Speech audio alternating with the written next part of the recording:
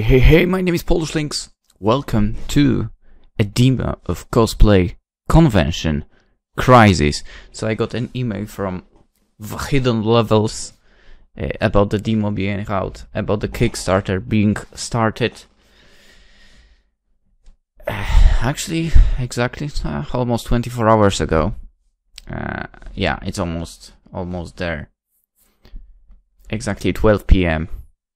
Let's play it. Last day before the last shift. Anyway, so basically about the convent, the game about the convent. If you haven't been there, I haven't been to any of those, even if I wish I was. But yeah, if you haven't, let's go together for the first one over here. If you have been there, well, attend another one with us. The game by, but it's not by the Midnight Hearts. Midnight Hearts are the makers of the game, supposedly to be released in 2020. The demo, of course, Steam, itch.io, which I downloaded it from, and I found, no, on Kickstarter there is a link to those two. So if you want to play by yourself, go get the demo from there. We are going to start it now. Let's see what this is about.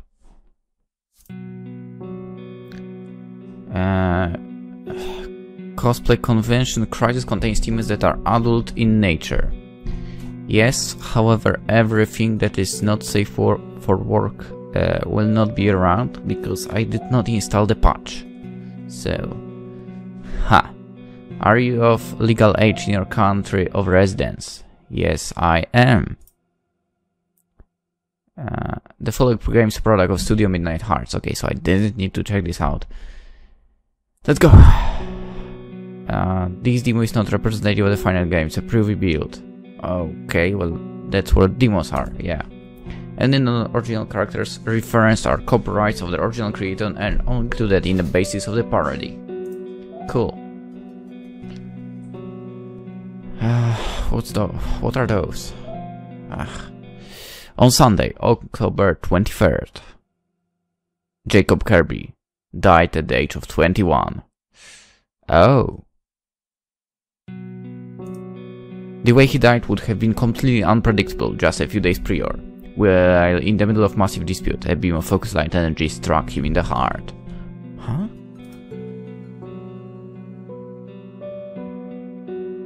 At the moment of contact, it blew a hole in one end and out the other. Jacob was dead in seconds. His body crumpled like a house with its foundations pulled out. The last thing he would see was the sympathetic eyes of a killer staring down at him. Now that I think about it. Did they make any trailers of the game? Anyway, perhaps if Jacob Kirby had made different decisions in his life, he wouldn't have ended up in this situation.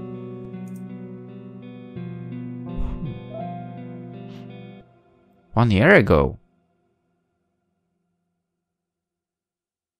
This game has been around for a while. Why didn't I know about it? Perhaps Jacob Kirby might have lived to see his 22nd birthday. Perhaps Conton wouldn't have been the last convention he would ever get to attend. What is going on? But maybe there was no way Jacob Kirby could have avoided such a heartless end.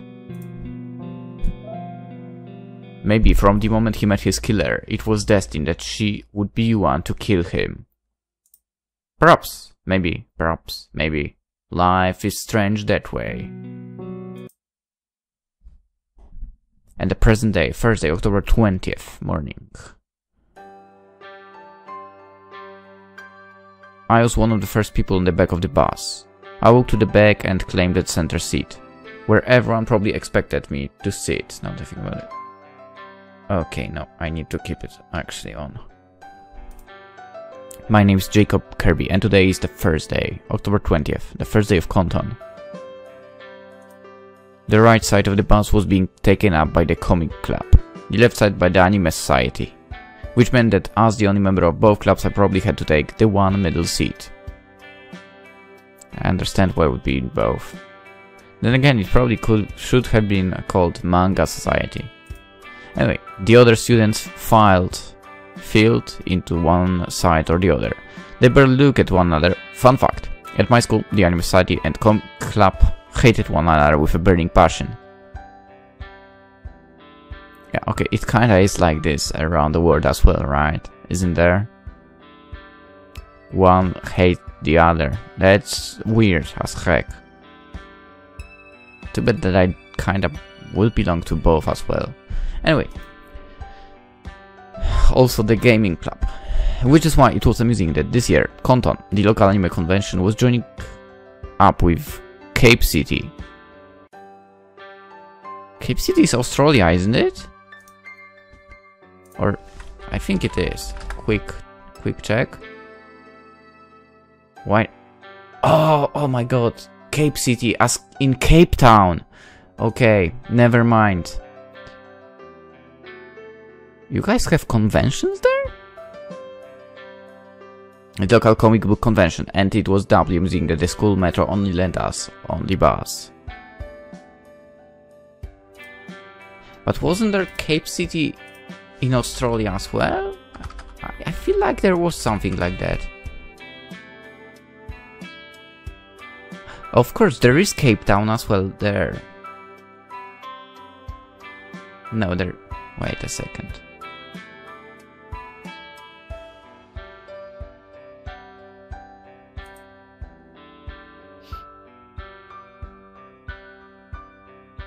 Okay, what was in my mind thinking?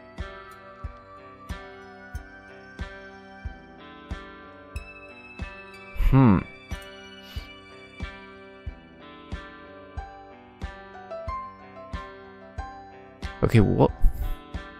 I don't know what was the city that was on my mind when I was thinking it was in Australia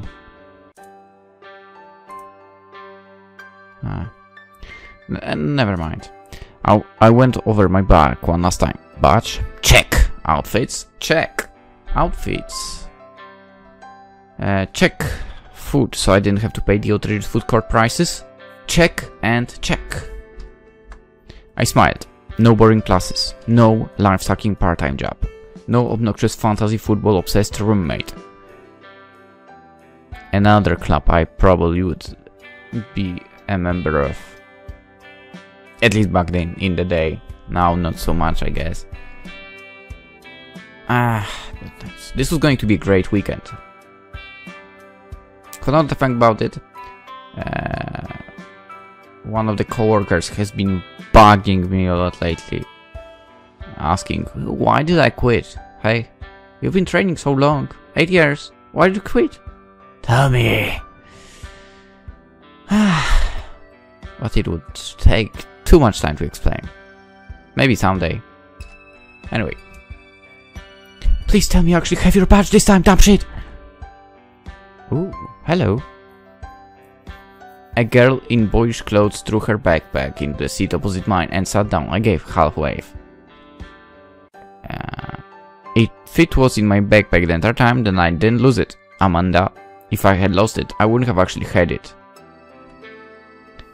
Yeah, if you didn't have it around your neck and you weren't able to get into the con, I'm pretty sure that's called losing it.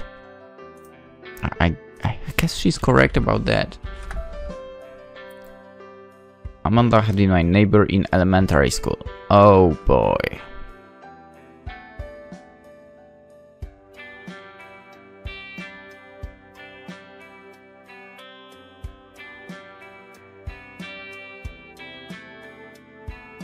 I still... Where did I get that Australia from? Oh my, it will keep bugging me, man. Middle school, high school, oh boy, childhood friends.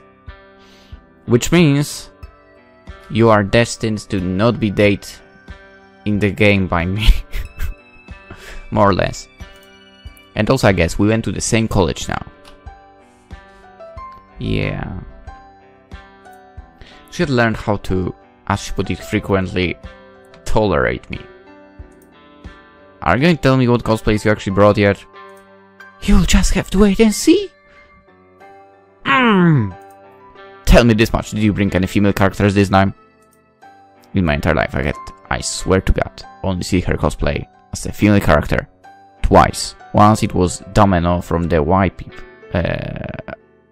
Yeah, Y people. I don't know what this is referring to. The other time it was Illuminant from Final Fantasy 13.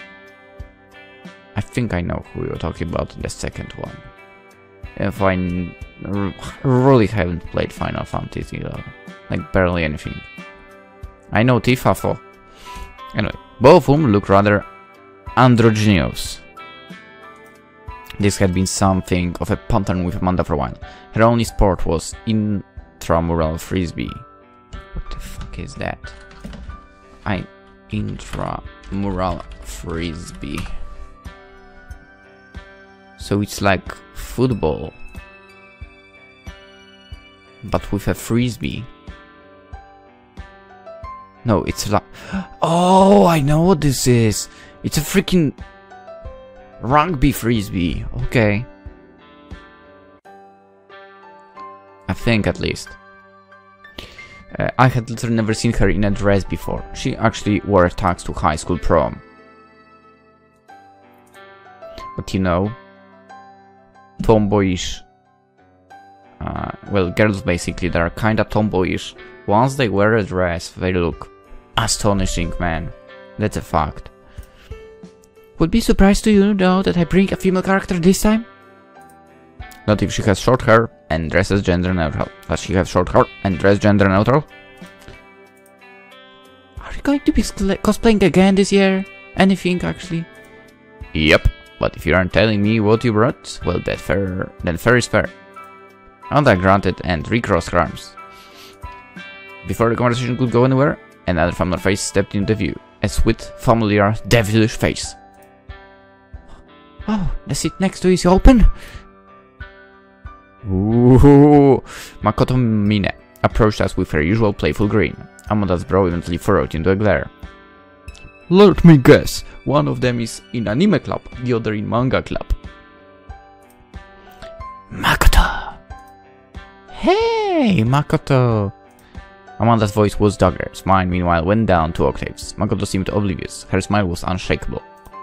Makoto Mine was an international student from Kyushu, Japan.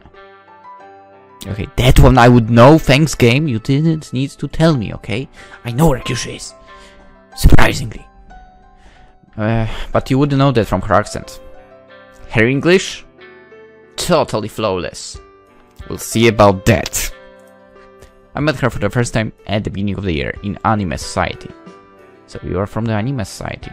Okay, I'm sorry, I would totally assume it was the other way around. From minute 1 she made my head spin. For some reason she was all over me. Touches, glances, everything. You lucky bastard. It was something of a dilemma. On one hand, what straight man hates affection from... Okay, you know what? Let's assume that Cape Town I was talking about is in Australia actually. Because, sorry, I doubt someone would go on like, what exchange program was it? Well, I guess. I mean, international student, so it would be exchange, I guess. I doubt someone would go from Japan to South Africa on an exchange. I'm sorry, South Africa. But I can't believe it, okay? I just can't. Australia on the other hand, yeah, I think it's possible. Anyway. On one hand, what straight man hates affection from a hot girl, on the other hand, I got definitely on the crazy side of the hot crazy scale. Hey. Hot crazy scale. We know that. And then there was the incident. What?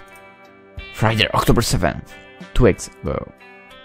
I'd spent the better part of the attack on Cyclops, movie holding my bladder. I could have gone to the bathroom and missed part of it, but at the time, staying and squirming had seemed a better option. A few seconds after I flushed, I'd heard a sad bathroom door. I was still collecting my bearings. I figured it was just another guy coming in. Probably someone else from anime club. What I would have been out of my mind to expect was the door to my stall being slammed open. You could say I was caught with my pants down by this turn of events. I mean, technically, that's what happened. So... You lucky bastard! What? Why did that never... Why has that never happened to me in my life? So that's where you were hiding? You had me worried you would leave before we could spend any time together. Makoto was standing there in the bathroom, looking into my stall. There was no illusion that this was an innocent prank. Hell, she'd even taken off her shirt. When had she taken off her shirt?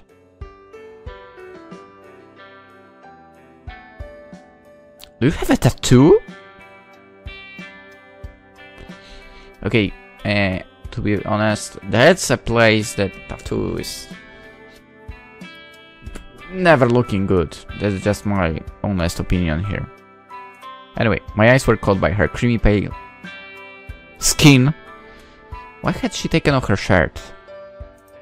After I managed to put my brain back together, the first thing I did was cover up. She must have had a solid 5 seconds of watching my exposed. You know what? Before I could even stop her. Oh, you don't need to do that. I was liking the view. Makoto, what are you doing? She took a step forward. The gap between us was closing. Her eyes were hungry. It was something I never quite seen in a woman before in my entire life. Just relax for a second, Jacob. I know you must be pretty confused right now, but if you just close your eyes, I can make you feel really, really good. She was blushing slightly. By comparison, my cheeks were probably stopped like red. I've been told I'm very good at it, you know. You've been told.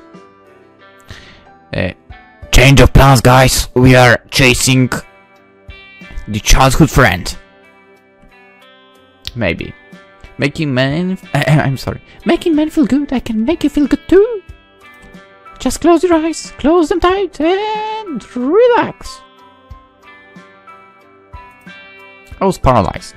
Totally paralyzed. Her body was so close to me, and she was only getting closer and closer to me by the second. I didn't know what to do. This was wrong, wasn't it? Her bursting in like this. Part of me just wanted to let this happen. Look, Makoto, this is pretty weird. I mean, can we take a second, just slow down, talk this through? But Makoto didn't seem to be in a mood to talk through anything. She looked hungry, her lips parted, drawing closer for a kiss. It would be so easy to just... No, this was too weird. No, we're not this, you shouldn't have been here, you need to go! I rose to my feet now, my position was solidifying. How had she thought this okay? Did she think she could just ambush me on the toilet? Yes? The answer is yes. Go now. That did the trick. Makoto's face sank to a strange frown. I could almost see the gears in her head spinning. I matched my eyes to hers. It was easier to keep my resolve than had I looked down at her exposed. You know. Okay, I'll see you next week then, Jacob. Toodles! Toodles? What? And just like that, she threw her shirt over her shoulders and just walked out of the stall. It was like for her. None of that really happened. It was all nothing but a game. And that's the problem for us. Makoto was true to her word. She showed next week at Anime Society, pretending that none of this had ever happened. I suppose it was easier for me to try to pretend it didn't happen too. Makoto slid into the next seat, into the seat next to me, and curled up into it like a cat who'd found a warm lap. Oh, and she was grinning too. That was always a good sign. There are open seats around. Don't you think you'd like one near more anime club members? Makoto giggled. Amanda's garden gave her an inch. Why, I like the back of the bus, and there's such great company here. You're not good at taking hints, are you? But I knew, of course. I told her practically an hour after it had even happened. Why? At the time, she'd implied that I should have tried to sue her for sexual assault. Why? She very strongly implied it. Well, that's not going to happen.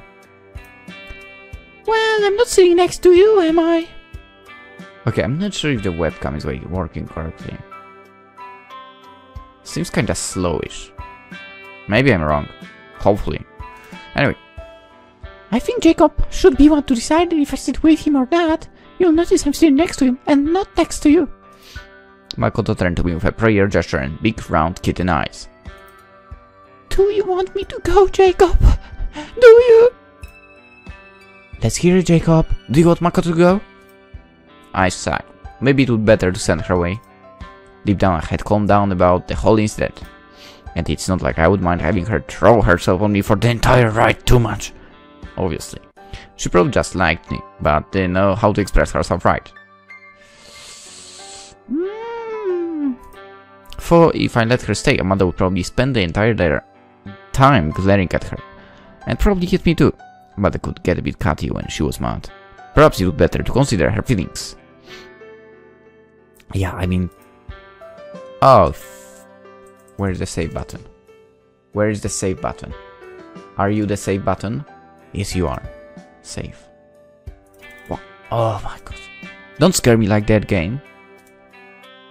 You know what?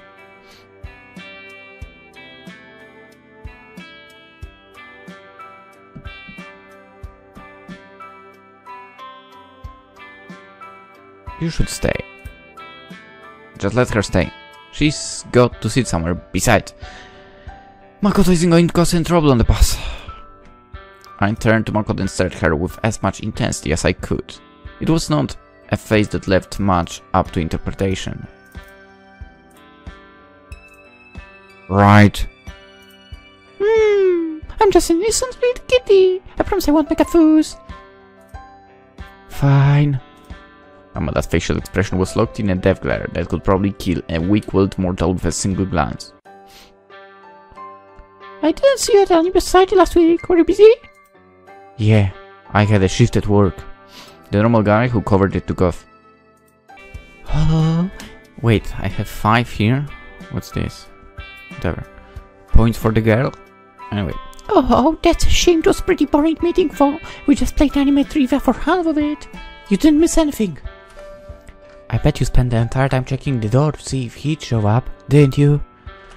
Makoto, of course, continued her new policy of openly ignoring Amanda. At that moment, the bus kicked into gear. The trip to Canton was on its way.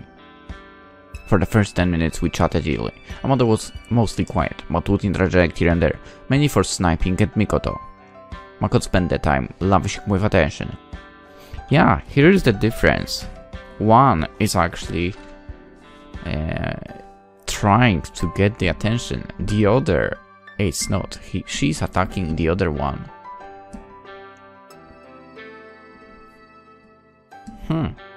That's why, I'm gonna say it, that's why I don't like childhood friends. They are waiting and waiting and waiting with any move for ages. Years even, like here. And when the competition kind of arrives, they can't really fight it off. They have no way of doing that. Anyway, there were a few moments in here where I seriously had to stop myself and ask what reality did Makoto drop her here from. Bubbly and attractive, but still following me around. Seriously? Do you want to hear what cosplays I brought with me? No. I guess. Well, I got this cool Red Phoenix outfit for cheap. Red Phoenix. I think I know what you're talking about. I'm not much of a comic book fan, but I really like the material. Latex. Oh, I also have this wonderful cat girl made cosplay based on Chocolate from Cat's Paradise. I put it together myself. You've played Cat's Paradise, right? No, but I like it already. If there were even a moment to have a pause button for a conversation, it would be this one. What are you talking about? This is great. The problem was that I actually had played Cat's Paradise. It was this sealed Catgirl-made visual novel that was decently popular. I need to play it. That's right, I said. Hentai? No, I didn't. That's the kind of game we are dealing with here. What are you talking about? I know what you are talking about. It was a visual novel as well. On one hand, I could fiercely deny ever having even heard of it, but on the other hand, Makoto was so out of this world bonkers that she might actually prefer me to open talking about a hentai game. I feel like she would prefer that. Yeah, Yes, I honestly don't feel like hiding this from people I know. I mean, I tried it out for a few hours, just out of curiosity, you know. A friend of mine owned a copy. Makoto giggled. There was no way she didn't see through my line about a friend too. I mean, how did you borrow it? On Steam? Are you kidding me? Still, somehow I'd actually had the courage to say that in public. That was surprising. For her part, Amanda raised an eyebrow. What's a Cat's Paradise? Neither Makoto or I answered that question. Anyway, I have 2 more cosplays planned, but they are secrets. A girl's got to have some prizes, you know. So you have 4 outfits? Damn. That's some dedication. Makoto gave me a flirtatious wink. It reminded me how much I still didn't know about her and her motives. I decided to test a theory. Actually, Makoto, I have a question for you. Oh, what is it? I didn't get any points from that question, though. That's kinda bothering me. What did your last boyfriend think of the fact that, you know, well, what did he think of how much you like geeky stuff like anime and age games? It's kinda funny, but I've actually never had a boyfriend before. What? Well, at least not like a proper boyfriend. What do you mean? Makoto scrunched up shyly at the question, but didn't break her usual playful expression. Really? That's pretty surprising for a girl as pretty as you. Do you have strict parents or something? Okay, this totally... I would like to say this totally doesn't make sense compared to what happened like a week ago, was it? But... on the other hand, maybe I shouldn't be surprised. You think I'm pretty? You're sweet. And another answer to the confusing pile. Was she being genuinely bashful or was she screwing with me? It was something like that, for the circumstances were just never right for me. It's all up until the few months or so. I was always too busy. With the implications of up until the past few months didn't elude me. Before I could ask a follow-up, Amanda coughed twice into her hand. What? Are you seeking attention? I think we're going to be there soon. I saw the 7-Eleven on Oak Street and I remember it was only like 5 minutes away from the place. We should get ready to go. Yeah, I guess we should do that. Wait, stop. We are going to be there soon. We should get ready to go. Wait. You're at the back of the bus. Listen, Amanda, if you are going to get out of there, first thing you stop, you're a terrible person. You wait until everyone before you gets out. Do you understand me? That's how it works. Anyway. You're staying in room 302, right? Not your business. Wait, who asked this? Makoto perked up the question. Amanda mouthed a swear word. My guess was that she hadn't intended to say that loud enough for Makoto to hear. Great, I'm just right down the corridor in 304. After you've settled in, you should come over so we can plan what panels to go to. Who said I'm going with you? I nodded. Sorry, well... Again, I don't like childhood friends. The bus was pulling to the convention center. I'm curious about the last one. Anyway, the bus was pulling to the convention center by this point. The Fox African... So we are in South Africa after all. I hate myself. Decorations such as waterfalls and lion statues outside the building dominated the rows and rows of grey parking lots. In truth, the convention center was more of a hotel than anything. A kitschy resort for families to their kids too, but the fact that it was attached to a sprawling side building made it an ideal site for a con of this size. I looked towards Makoto, realizing that she was practically tugging my sleeve. She didn't like being ignored, that's for sure. Clearly I couldn't, or perhaps shouldn't, leave this bus without scheduling something with her as well. Do you know what you're going to be during the con? Wait. I mean, she knows what she's going to be cosplaying, yes. But, probably, do you know what you're going to be doing during the con? Makoto's face brightened. I don't know just yet, but I'm positive that we'll see each other around. We could always hit up the rave tonight. I tried to answer, but my voice caught in my throat. The image of her bald dancing and swaying to the heavy music under the light of glow sticks was... Well, it was at least confusing. That was for sure. There was no time to answer anyway. A moment later, the bus rolled to a stop. Students started piling off, eager to get to their room and plan their day.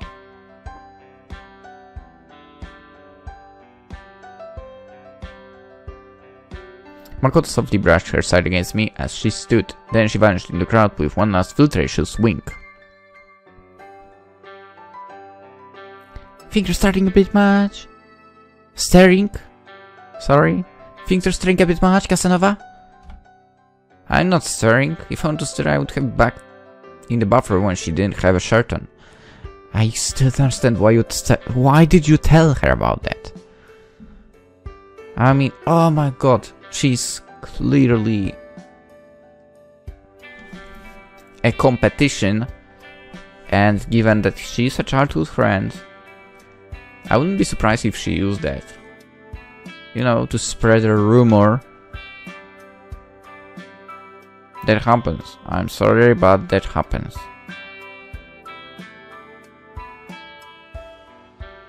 Should I say it? No, I shouldn't. Or maybe I should? No, I will not. But yeah, personal experience kinda. With supposed childhood friend. Oh, well, I guess we are not friends anymore. Anyway. Maybe you should have, then you wouldn't have had to drool over her in front of me. Then disappear.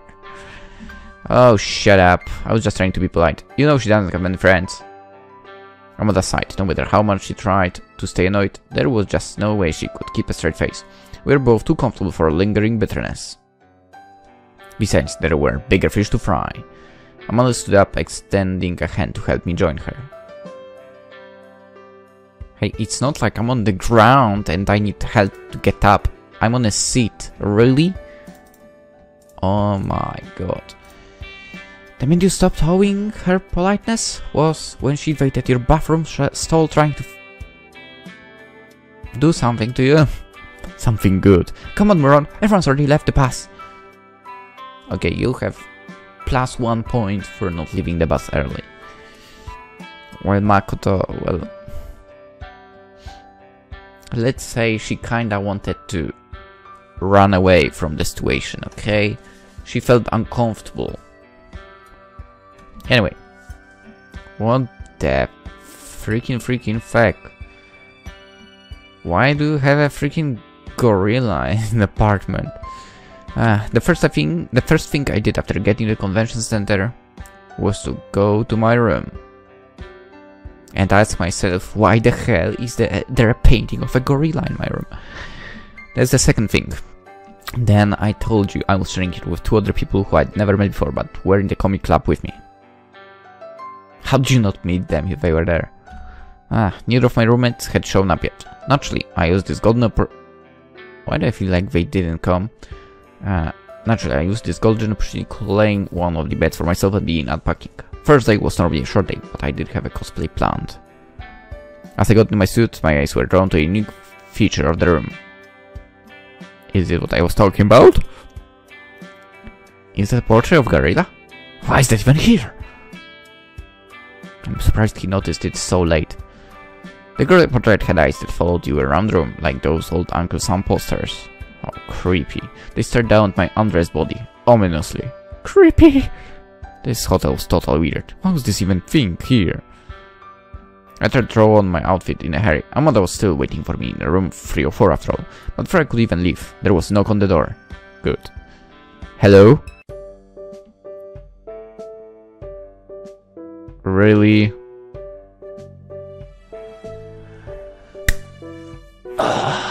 All I have to say about this cosplay. Got tired waiting. Someone was being a girl about getting dressed. Yeah, sorry about how long it took. I was in a string contest with Gorilla. What? I pointed out the strangely amused Gorilla painting for her. Anta just seemed to find my reaction kind of funny. Yeah, I've seen weirder shit than that. Nothing fazed me anymore, I guess. We going? Pound's already starting. Okay, I don't want to say that, but this is what I'm thinking, right? Yeah, it's the character I'm thinking. I don't want to hang around with a Green Lantern. I'm sorry. Amanda was already off running towards the hallway before I could agree. I dropped my backpack, keycard, and followed her. She paused in the hallway. Oh, I can't freaking. Only a few yards away from the hall. This girl's so cute, man. From the hall where all the pounds were concentrated. Hey, one thing about what happened in the bus. Just real quick. Wow, that sounded serious. I paused to hear her out. What's up? I don't trust Makoto. I don't trust her too, but it's still the one I want to chase after. You are doing such a bad job showing back on the bus. I mean, I don't like her. That's obvious. I mean, I think she's lying to you about something. Every word out of her mouth is some kind of manipulation. I'd keep my distance if I were you. To be honest, she can manipulate me however she wants. Lies. Why do you think that? To be honest, I don't know. She just gives me the creeps. Hell, I felt that way even before the bathroom incident. I paused, unsure of how to respond. Amanda is one of the people I trust most. I don't, so it's good. If Shirley didn't trust someone, I should take it seriously. Still, Shirley was taking this grudge of hers against Makoto way too far. Amanda looked down, then she nodded. If you say so, I just don't want to deal with your whiny ass when she reveals she's crazy. I mean, crazy hot scale. Whatever. You know. Always like that. Afterwards, Amanda went back to ranting about what part. For, you know, it's not about always. It might be crazy about something in particular, right? Okay, Amanda went back to ranting about what particular panels she wanted to go to. It was as if that interlude had never happened. In fact, to surprise no one, she rejected outright any of my suggestions for an anime-based panel, without even the slightest bit of consideration. Okay, so basically you are telling me you are going only where she wants? Wow. Alright, so it's not quite at lunchtime. That means we have time to go, either the panels or Marvel's movie. No. Movie Adventures or the interview with the creator of Bane. No. What do you think? Do you have any guess at the Marvel's movie one? Nah, it was fan submitted. So, tiny projector, PowerPoint presentation. Probably a guy who sucks at public speaking. Amanda shrugged. They could know something about comic book movies for... You never know, right? Plus, not necessarily a guy. So, the con floor was already packed with activity. Much of it was in front of the registration desk, where a line of people out the door were waiting to buy badges. This was why buying badges ahead of time is smart. You know what? I said I'm after Makoto, but I still don't know who the third character is. 1 second, someone is calling me. Time to run, man. Run. Oh god damn it, it worked. What do they want? I raised an eyebrow. Since when did Amanda have a job? She has a job? Oh, and she did not tell her, you know, crush, I guess. Interesting. Very interesting. Today, you can't be serious. You guys can handle it without me. This is my off weekend. I told you guys wait in balance. Yeah, I know it's important, but time is important too. Do you know how much stress you caused me? She took her phone off her ear for a second and leaned back towards me. Can you go ahead? We can just meet each other in the food court lunch. Are you sure?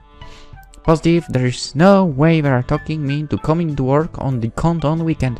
No way in hell, but I need to take this right now. Alright, you have my number, it's both. I wandered around the hallway, looking for something to do. Now that Amanda wasn't here, I could consider going to one of the IMO panels, but I kept on losing my train of thought. That had been her work calling, right? Amanda had relatively frequent absences and cancellations from social activities, at least over the past 2 years or so, but I didn't recall her once mentioning any kind of job. I would have to ask her about that, at some point. In the back of my mind, I considered the possibility that I might run to Makoto. If I did, what would happen when it was time to meet up with Amanda for lunch? Nothing. We would go to lunch with Makoto. The incident on the bus wasn't to be repeated. I decided to just go outside for an hour, watch some of the people rolling the con. I might even see a cool cosplayer too. There is a cat, there is a lion. Where's a damn lynx? Okay, I know, top right corner. But still. It was nice out. The grass field in front of the entrance made an excellent place to rest in. I wondered idly when the Crash Bros tournament was going to be. I need to sign up for that. I've never played that. I played Crash, but I didn't play Crash Bros. All my normal worries were about to be superseded quite soon. I barely noticed at first. A group of 3 sci-fi cosplayers, 1 blue girl and 2 dressed like robots, were walking around the grass holding up some kind of fake scanning device. This appears to be location specified on the locator, Your Royal Highness. I just closed my eyes and tried to ignore them. What show were they supposed to be from anyway? Is this where the strongest signal was coming from? Negative. We lost that signal, Your Royal Highness. Released some kind of clock technology because... Oh, and they were all playing their characters. Wonderful! They saw me trying to sleep here, right? And we believe that the signal was associated with the culprit, correct? Wrong voice. Affirmative. Very well then, I will speak to the plant assistant who is giving off the weaker signal. I can obtain more information from her. That was the moment that I woke to someone screeching in my face.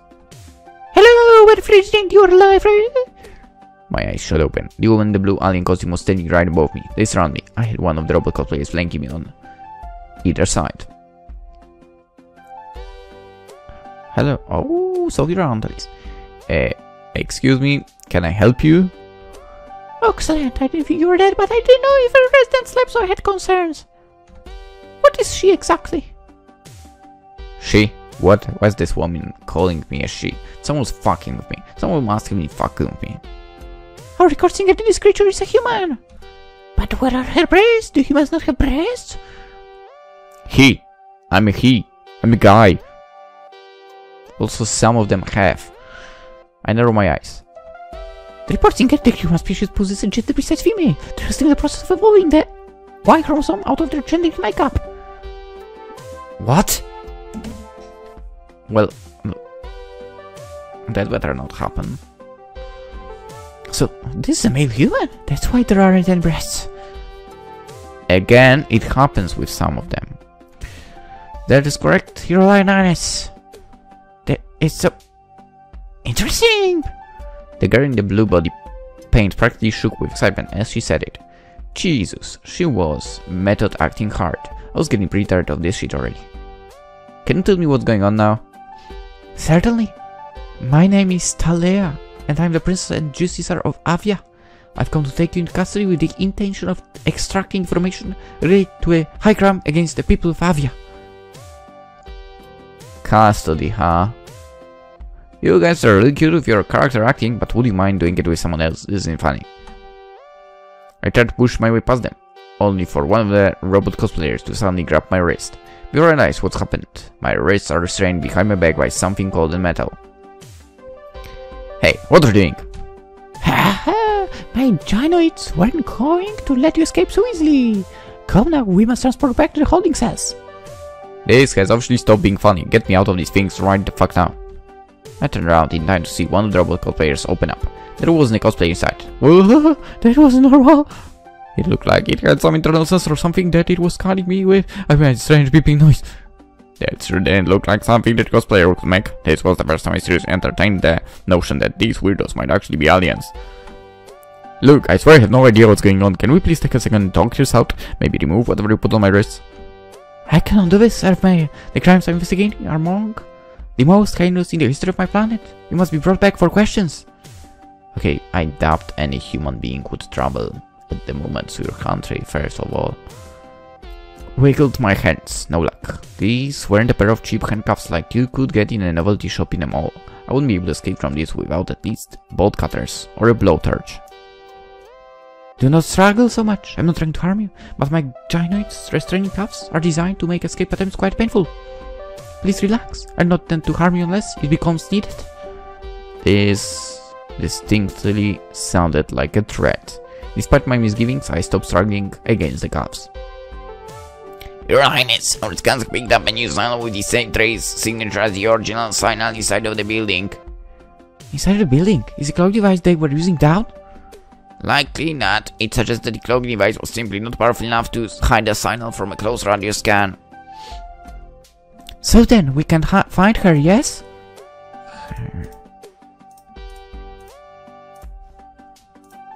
Indeed.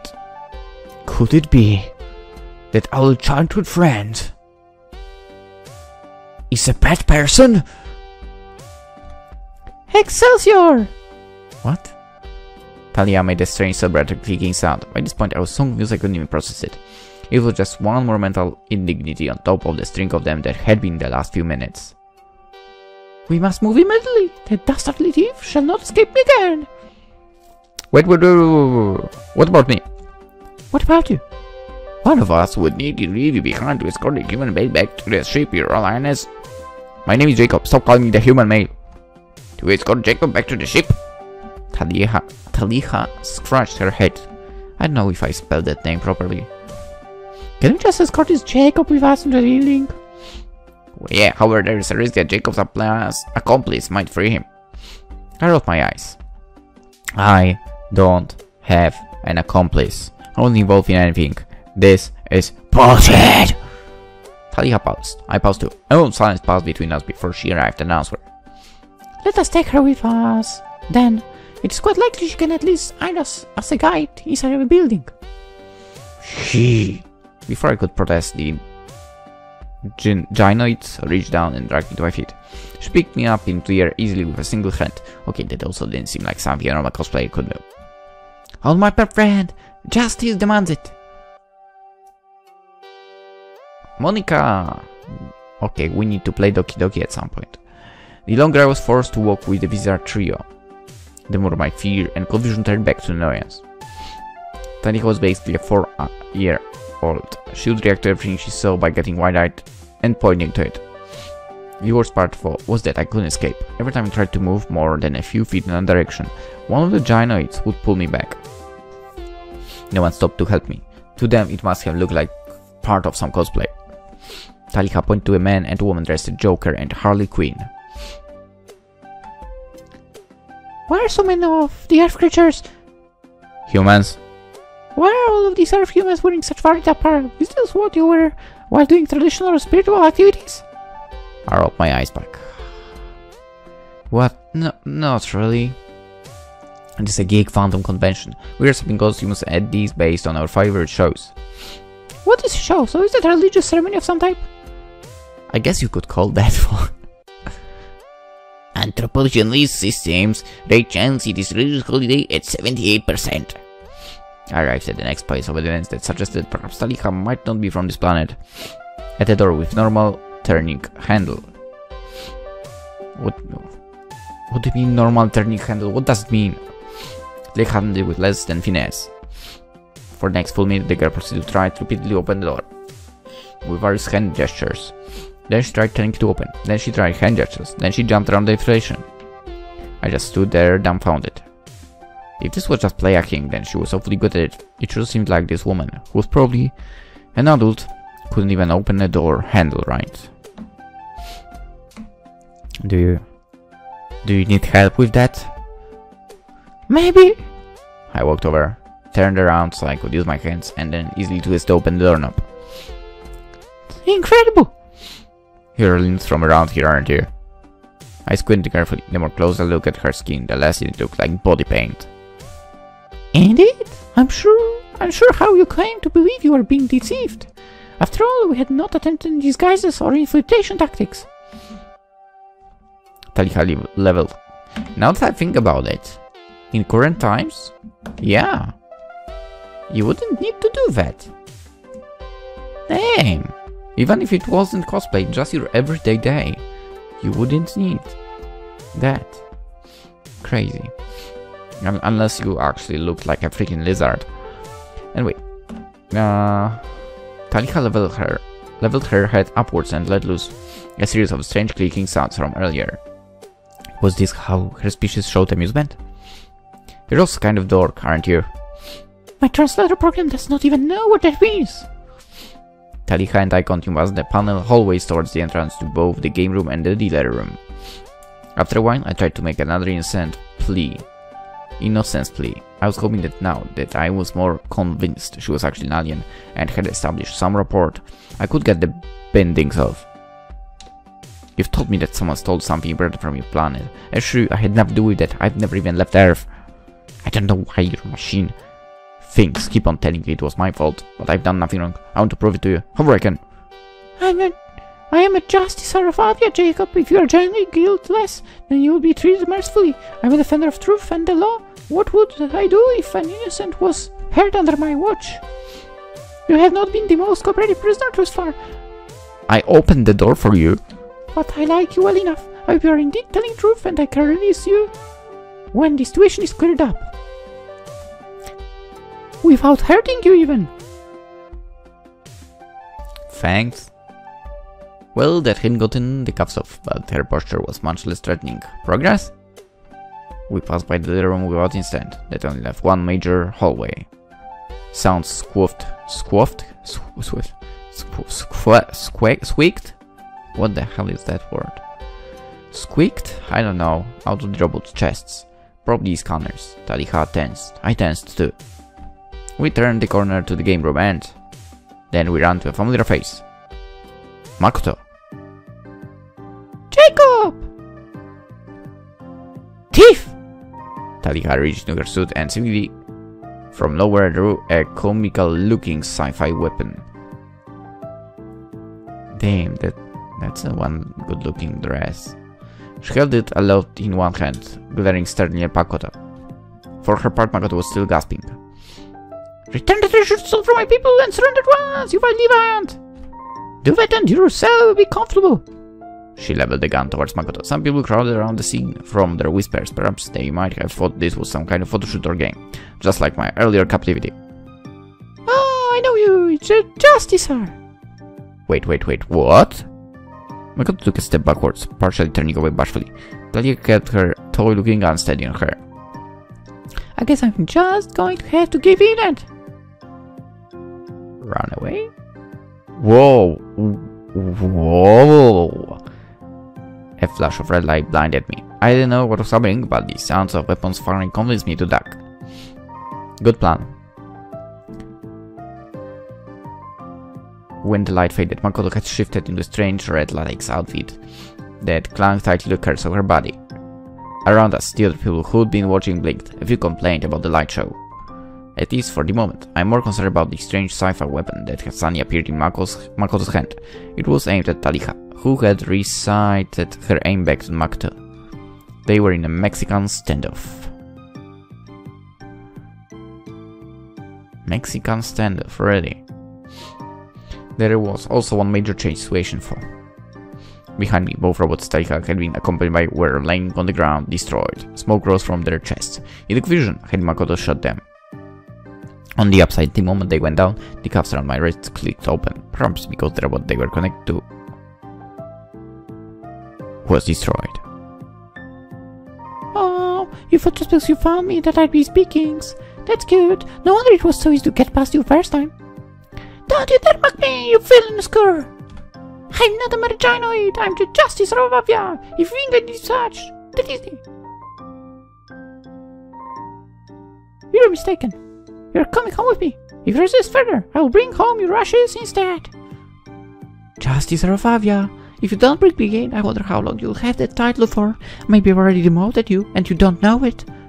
Interplanetary communication can be so woefully imprecise, you know. Wait, are you telling me Makoto is from another planet as well? Tali has spat to the side. I crawled near the downed giant. With some luck, maybe I could use them for cover. Whatever was going on, I was nearly positive those guns were dangerous. I told you to be silent! Talika fired a warning shot up in the air and then retrained her gun on Makoto. Part of the scene burst away in the haze of blue light. A few people pointed and chattered, but most still seemed to think it was show. A few were even clapping. The dynamic is disturbed by the sound of running and someone pushing through the crowd. I looked towards the sound. The people in front were parted and a new arrival entered the mix. Makoto! And Jacob! Amanda put her hands to her mouth in shock. I wiggled my cuffed hands and groaned. Wait. Did you just say if I were not cuffed anymore? Can someone please help me over here? Before she could respond, Makoto gave me a wink and interjected. Give me just a second, babe. Talika turned back towards me, probably remembering my existence for the first time since the shooting had started. She looked like she'd been slapped. Ah, so you were her accomplice all along. You lied to me. You pretended not to be involved. Your sentence will be incredibly painful, Jacob. What? No. What, dog? Can you tell me what the fuck is going on? Probably not the absolute best for explanations, sweetie. She was right, of course. A single distraction could give the other girl the advantage. By the way, we have a nice view here. Two nice views. Surprisingly, for it was neither Talika nor Makoto who made the next move to change the situation. It was Amanda. I can't believe I'm doing this. She took a sidelong glance towards me. Of all people, was that fear in her eyes? Amanda took a step forward and swung her arms in a dramatic circle. It almost looked like dancing. It might have been the weirdest thing I'd seen all morning already. Amanda didn't dance. What? As her body moved strangely, the strange lights appeared from the thin air, clinging on her. Once her entire form was covered in blinding pink light. I hadn't expected this! Talika gasped. Cursed one of our defenders, what's the turn of this situation? If lights weren't enough by themselves, Amanda was soon covered in a second wave of throbbing energy, multi-shaped pink flashes that took the shape of hearts. Ugh, no. Oh my god. Magical girl, really? Not a fan. Not a fan, sorry. In a sudden burst of movement, Amanda emerged from the pink heart, spreading the light behind her like a halo. But this was an Amanda different than any I'd ever seen in my life. Her short boyish hair had been converted into a swirling back-length mass of blonde locks. Her Green Lantern cosplay had been totally replaced by pink baby doll-esque outfit adorned with lace and ruffles. She was even carrying a sparkling pink scepter. As she emerged from the transformation, Amanda's body moved robotically into a dramatic pose with her scepter raised high in the air. It was like she was losing a fight with her own body. As far as sails, love will prevail. Oh my god. I hate those sayings. Sorry. Not a fan. At last, the transformation was complete. The light dissipated, save for a halo of random sparkling. She swiped her scepter towards the two combatants. Magical Defender Pink will save the day. It was on that moment that Amanda seemed to have realized she had an audience. And I'm cringing in that audience. The crowd was watching. I was watching. Makoto and Taliha were watching. Her face burned the brightest shade of red. I had never seen anyone's face reach in my entire life. Hey? Her arms flew. How do you not realize that there were people around? Her arms flew over her body in desperate attempt to cover up all of her exposed skin. She was practically crying. This was the approximate limit of my ability to process information. Aliens? Sure, why not? Makoto has Sci-Fi weapons and wears a bone-reducing latex catsuit? She was already cool anyway. But this... I've known Amanda for 16 years. Literally the vast majority of my life. And she was some kind of maho shoujo. My brain stopped. Wow, you know what? Childhood friends, magical girl, ultimately bad combination in my mind. What the fuck is happening? Makoto had also looked pretty shocked by the entire transformation, but recovered a few seconds later. Feeling good to undress her, cutie? I know pink was your color. Shut up! I'm not transporting plumbing zone. You're right. Taliha turned and pointed her laser weapon at Manda. There is nothing you can do to stop this magical defender. Please leave immediately. This criminal stole one of the 3 sacred treasures from the secret vault of Avia. She must be punished. Not so secret if they knew about it. Her face softened. It was more a plea than a threat. Amanda still tried to keep her body covered with her left hand. That's a lie, but pointed the tip of her scepter towards Taliha. Earth is our jurisdiction. You don't have the right to do this. If you make a move to hurt Enigmas, I will stop you. She turned to Makoto, for she tried to bury her cheeks in her shoulder to hide the blush. If you want me to save your stupid butt from this alien who definitely horribly wronged, you really should shut your mouth for 5 seconds, okay? Sorry Amanda, but you are the one speaking, so... I wasn't able to say a word. I was barely able to even keep up with the conversation. It's really seems that you think I need your help with anything. Her grin darkened. What's this? Huh? Taliha realized a moment too late that her gun had been on the wrong target. Before she could bring it back to focus Makoto, a series of red blasts rang out from her weapons. Huh? Taliha dodged, opening fire with her own series of laser strikes. Why are the strikes coming from the ceiling for? But the sudden shock Makoto's attack won the boat. A red beam struck Taliha right in the chest. It burned a hole right to her, and she fell to the ground with a scream. I don't think they achieved that effect. I know, but it was fucking amazing. In the chaos, Manda rushes over to Taliha's side, raining glittery sparkles with every step. Her hands went searching around, checking for vitals. Jacob, please help me. What? Do I seem like I have magical powers? I did it. I was still almost paralyzed, but the request was just enough to get me scrambled to her side.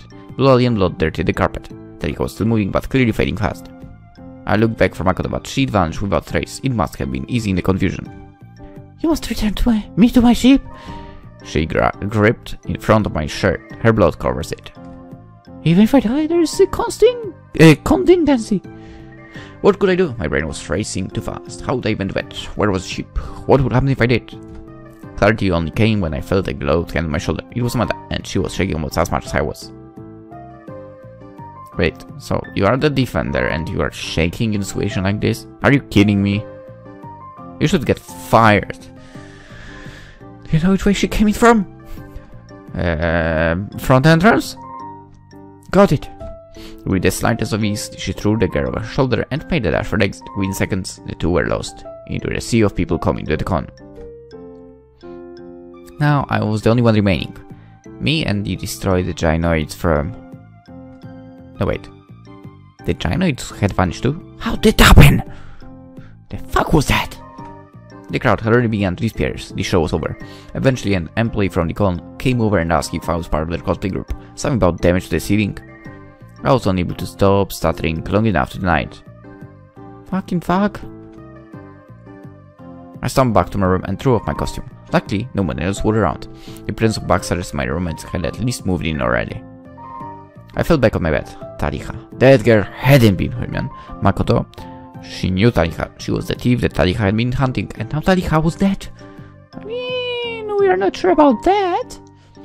And Amanda, where to even start with that one? The flash transformation sequence, the magical costume change, the fact that the tomboy queen... Tomboy queen, okay, no. How dare you? She's not even close to being tomboy queen. Was caught dead in public in an outfit that looked half like an Eggledge. If you want tomboys... Kanbaru Saruga. That's a good example. I gazed the painting on the wall. The gorilla gazed back down to me. Who else? I think I have an idea. Who else? Tsugumi Seishiro. Another good one. Yeah, fuck you too, gorilla painting.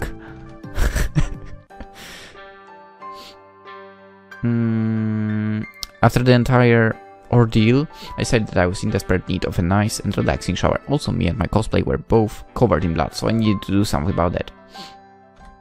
When I got out for the most of the thing I noticed was that there was now a letter sitting square in my bed. Okay. Odd. When I opened it, I found a note addressed to me in squiggly handwriting. Dear beloved Jacob, I am deeply sorry that you had to be entangled in all of those shenanigans downstairs. For this does speed up my timetables. I did plan to tell you all about myself in time. Okay, so that's about Makoto, I think. I don't want you to think less of me for what happened. What I want, least of all, is for you to decide you don't want anything to do with me. So, regardless of when you read this, I want you to know I'm free to talk to. If you go to the food court, you will find me. Don't worry, I'll know if you're heading in that direction. Love, Makoto. Okay, so she wanted to tell me about all that. I like her. I grit my teeth as I finished the letter. Makoto. Not going to add that one word before the name. But before I could even consider if I want to visit with her, I looked over to my phone and noticed that I'd received a few texts while I was in the shower. Hey Jacob, I know that was probably a lot for you all at once. I know for a fact that I'm not happy with the way that turned out. I wanted to tell you in better circumstances. Okay, that's bullshit. You know him for 16 years and you haven't told her your feelings. I know there are some. You wouldn't tell him about that. I'm sure of that. If you want to talk, can you come and visit me down the panel floor? I mean the superheroes as metaphors. No. PolishLynx, see every hour or so. I'll stop by the room just in case you don't get this for a while. I clutched the letter in one hand and my phone in the other. On one hand, holy shit, Amanda was magical girl. What the hell? I hate magical girls. On the other hand, Makoto robbed a bunch of aliens and just shot Tariha. What the hell? She's more interesting, basically.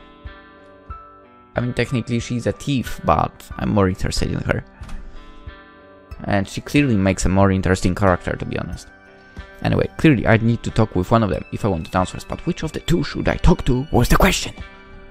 And it's left to PolishLynx to choose, and the answer is obvious. Makoto. I walked into... Damn, I love that freaking costume. Can I hide... Can I somehow hide this? No, I can't. Because I'm curious if it's a dress or not. Anyway, I walked into the food court. I instantly found Makoto right where she said she'd be. This stale, overpriced pizza place. The moment she caught sight of me, she started frantically waving at me. I sighed. If think Makoto was a hustle on normal days. Makoto? You're safe! Oh, Jacob, I was so worried about you when I saw that you had been captured by... I put my hand to stop her. Can you please just stop? I know it's an act, it's pointless. Just because it's an act doesn't mean it's pointless. I'm actually having a lot of fun with it. So, at the very least, she was willing to give me some degree of information here. Wait, what? Okay. Basically, she just thought, okay, she thinks it's an act. let's keep it that way, I think. How is this said to be was a hard question. If I gave her too much rope, she'd probably try to wiggle free, but she might respond poorly to a hard line of questioning.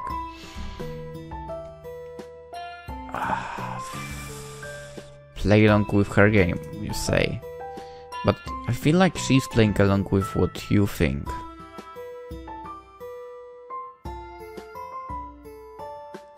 But then again, I kinda love the fact she's so playful. Also, it's not a dress. Thank you for getting me that answer.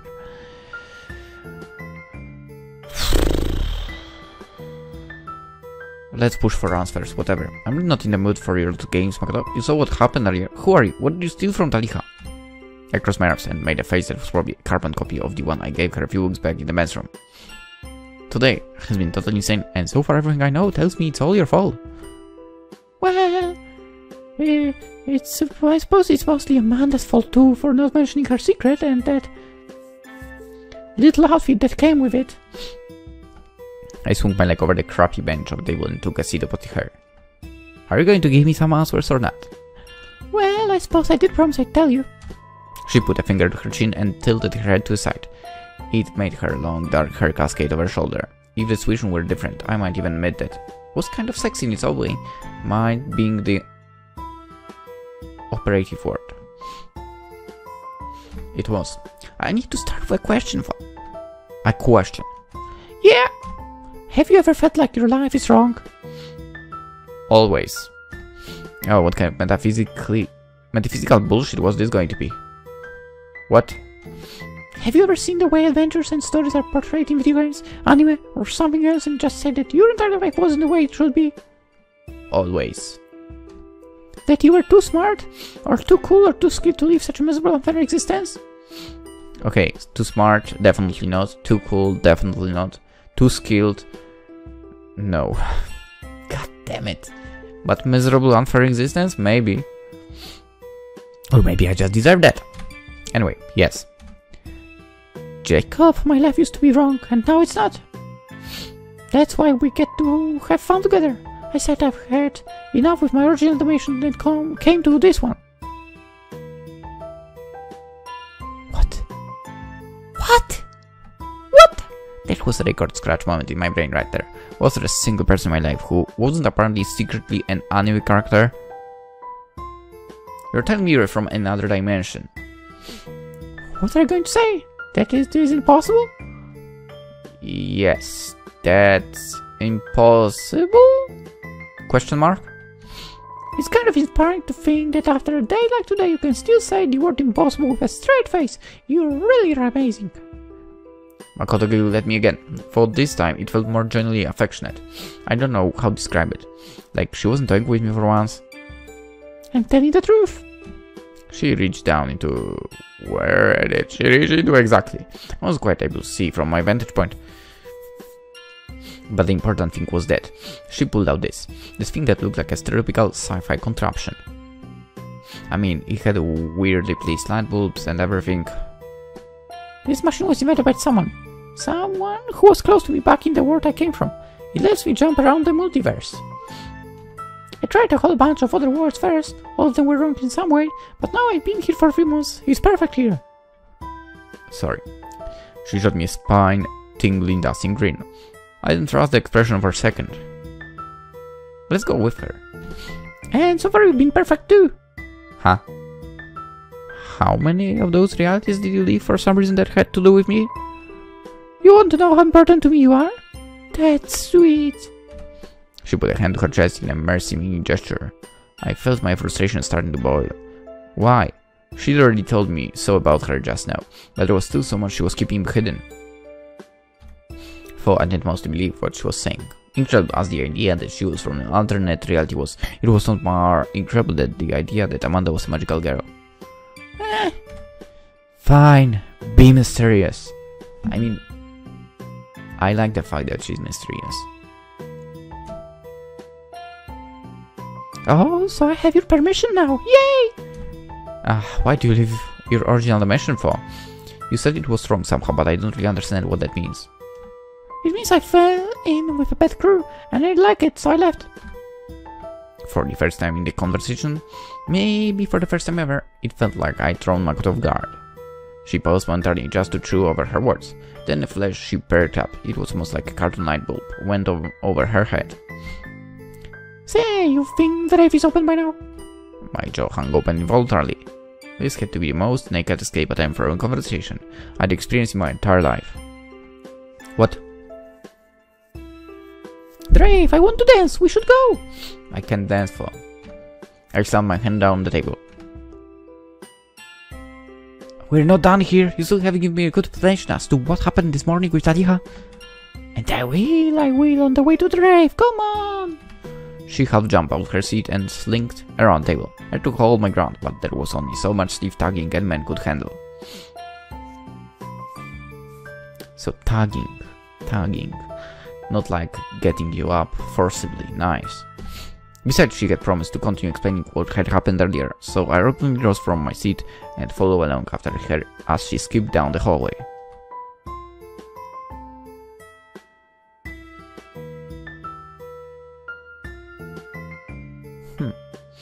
So, why did Taliha think that you robbed one of her people's sacred treasures? Because I robbed one of her people's sacred treasures? Okay. Why exactly did you do that? Oh, that's it, because I could. You ask a stupid question, you get a stupid answer. Wow, how do you know my policy? You're still going to have to expand that one, Makoto. Why, it's what I do. I'm a card burglar. Rawr! I look for the biggest, shiniest treasures I can find and then I take them. To go along with that insightful declaration, she made a card swap in the air gesture. This fact didn't go unnoticed by a fat man with a ponytail who let out a loud whistle at Makoto. Makoto, being Makoto, giggled loudly at the attention she received. Back in my home reality, I heard of Avia and its special treasures. I looked around and figured out they still exist in the reality, so I went and took one. I stole it right from under Taliha's nose too. You can't imagine the look on her face when she realized I had it. I bet I can.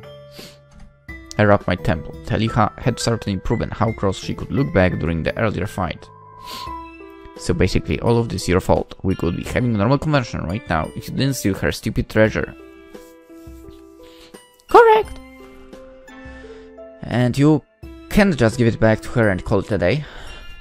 Why would I do that? What if I said I'd tell Taliha where you are if you don't, presuming she survived? Oh, I don't mind if you did, I'd just shoot her again. But neither of us want that to happen, so one wonders how many times I can blast that girl before a recovery tank won't save her. Recovery tank? I raised an eyebrow. That sounds almost like the healing tanks from Dragon Orb Z. Oh, just this thing she has that lets her survive that kind of thing and regenerate very fast. It's find out we'll see the last of her blue tash. Okay, so it was the healing tank from Dragon Orb Z. Well, at least she wasn't dead. Dragon Orb Z. Not bad actually sounding. You make my life so much more complicated. And more interesting, I guess. Alternate dimension. Intergalactic cat burglar. Sure. I let out a long sigh. This was just about as far as my brain was willing to take this. Let's go, Rafe, I guess. Yay, let's go! Makoto suddenly clung to my arm and went sprinting down the hallway with alarming speed.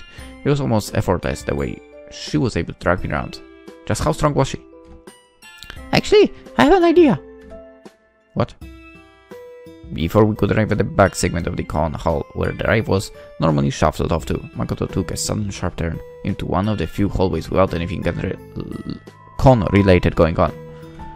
We went just far enough to leave easy sight of range of anyone else. The entire time alarm bells were ringing on my brain. Being alone, Makoto was, well, it was dangerous. That was when a flash of red light rang out. Huh? When cleared, Makoto had changed to the skin-tight catsuit she had been wearing earlier. I stood there gawking. Whew. You can do that anywhere? It's molecularly bonded to me. One snap and I'm stylish and ready for action. A perfect outfit for raving. Don't you agree? A quick glance over her curves, one that only seemed urged on by the way she made a show of extending her booty, confirmed her statement. She was sleek and sexy. I avert my gaze to the side. I was probably blushing too, knowing my luck. Let's just go. It was still, if anything, a bit early, so there wasn't a line outside the rave. We just had to flash our badges to the guy at the door and sneak in. A month later, Makoto's badge was gone. Inside was a flurry of movement and sound, darkened silhouettes of people moving their body in often spastic, but occasionally rhythmic ways. I guess mostly spastic. The floor shook and the beat bounced. Like normal for an anime con rave. This song was a hyped up nightcore version, okay, that's a good one, of an anime op. This time it was even being sung in English.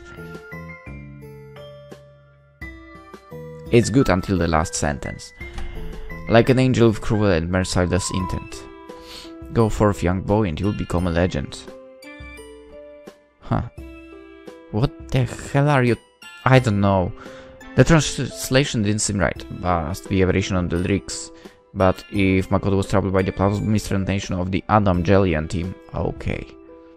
I'm sorry, I haven't watched it. She didn't show it. After all, she was too busy cracking some glow sticks.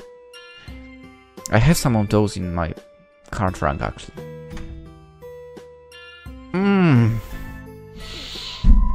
Then she started to dance. She swayed her body left and right, pounding her arms left and right perfectly on cue with the ounce of the beat. Her head turned with it, waving her hair back and forth like it was part of her body. Like, wow! I stood in awe. Obviously, she was incredible. Just going to stand there with your jaw hanging, bad boy? Dance with me. Wait, there's a zipper? Well, I wasn't going to just take that lying down. That was challenge. Thankfully, that wasn't my first con, and in this case, that meant this was my first rave. I grabbed a glow stick off a surprise Makoto and started to move my body. The two of us danced in tandem. She was much better at it, of course. She was gracefully able to roll her hips to the melody and twist her body in ways I didn't even think possible. But I was keeping pace. I was just doing a two-step. I learned at the con dancing panel 2 years back. I know that move! Oh, you're not bad! You know, it's funny that this two-step is enough for guys to basically make it. To survive through the dancing. Okay, you know, I feel like she might like this, so... No, let's go with this one, I think. I was keeping up her as best I could, but Makoto was just better than me, as this was. Maybe that was the wrong choice. No, you know what? No, I kinda want to surprise her. I want to surprise her. Let's try. But I wasn't happy just matching her. I don't know what came over me. Maybe it was just the astonishing sight of her body motion, but for a fleeting moment I managed to overcome all my frustrations with DJ and her specifically. What are you talking about? Okay, I have no frustrations when it comes to Makoto, I'm sorry. I could just enjoy the flow of the music and the proximity of our bodies. Which is why I wanted that proximity to close even just a little bit. As the song shifted, this time to a remix of the Digimon Red Battle theme, I made my move. I moved up closer and closer as the song went on. Clearly Makoto noticed since she had a glimmer in her eyes, but she didn't make a move to stop me. Yes! Soon we were dancing mere inches from one another. Please use normal length measures, thank you. Every so often I felt like the touch of her body brush against me. Mine. It felt good. Of course it was, I mean. Turn around. That really got her attention. Without second hesitation, she complied. She was half grinding her against me onto the beat of the music. We must have made quite a sight. Well, her more than I. It wasn't the most provocative dance in the world, but for just a moment, the curves of her body, her taut muscles, her strange outfit, I could feel all of it. We might have danced that way for 10 minutes, we might have done it for an hour, I didn't know. We kept dancing even so as one song ended and another started. All around us were guys dancing with light up glows, girls looking like they were trying to clean up an oil spill that could only be repelled by mesh, and an uncomfortable number of people in cheap bondage gear. That's why it came as such a surprise when Makoto suddenly turned back around. She gave me a smile and leaned towards my ear to whisper to me. This was fun, darling. Talking, dancing. Let's do it again soon. And then it true Makoto fashion, she suddenly plunged into the crowd. Before I even realized what had happened, she was swallowed up by their bodies in motion. Makoto? Makoto! She was gone. Again! Fantastic! I grumbled in frustration. But there was nothing to be done. If Makoto wanted to vanish on me, there was little I could do to stop her. Now, sans dancing partner, I left the rave. I had to walk out doing an uncomfortable step. I needed precaution so no one could easily see the slight dent that had formed in my pants.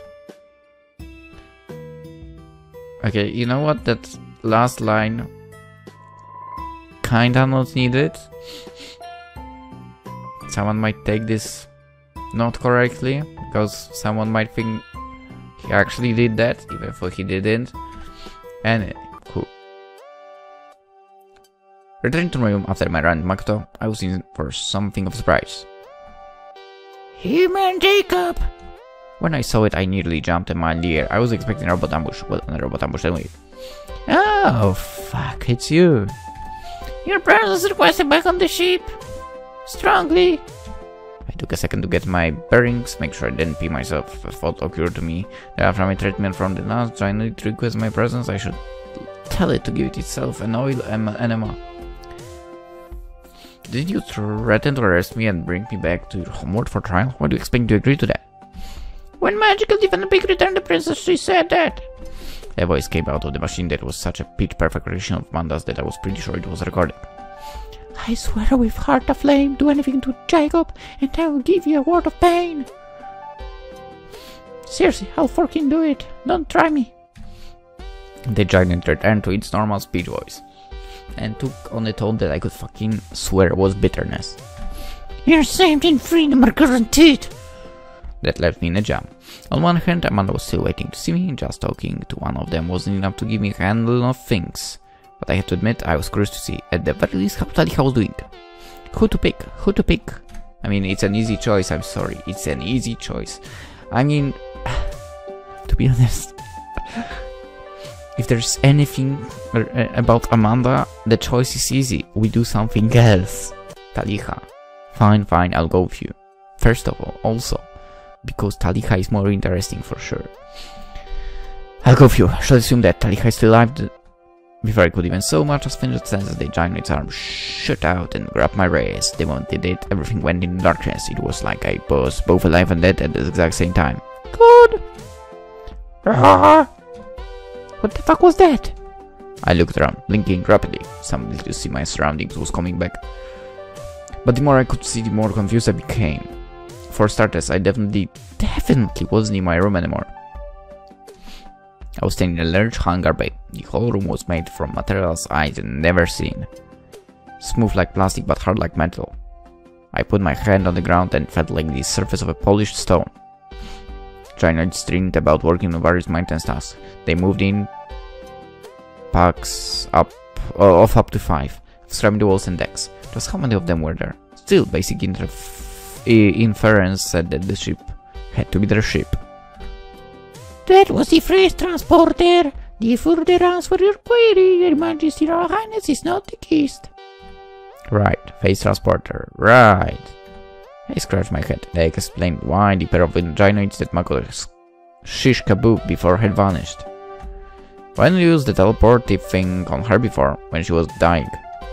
The phase transporter must be keyed to a giant human. The giant units had already been extracted before she was shot, and we could not retrieve her without direct contact. Should you be telling me all of this?